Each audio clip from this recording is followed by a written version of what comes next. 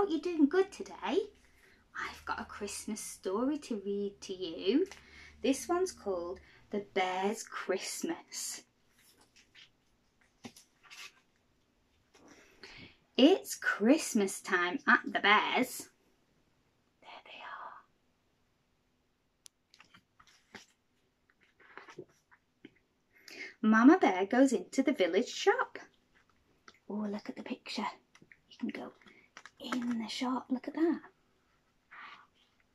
Oh, I like that. For fruits and nuts and sweet surprises. Can you see that? There's a little cat behind the counter. Being cheeky and wanting some sweet surprises.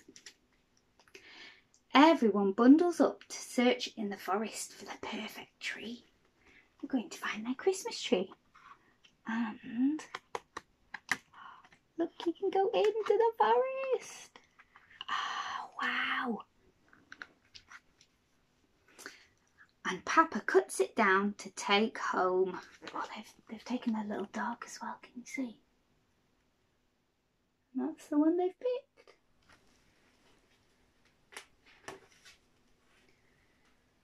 On Christmas morning, the children wake up early to find... What will they see?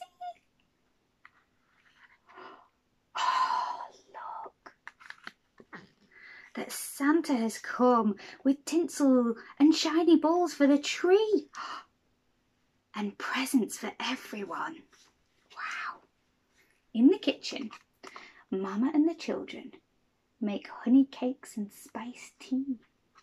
Let's see what it looks like. Oh, through the window. Who's this? Just in time for Grandma and Grandpa, who arrive as it begins to snow.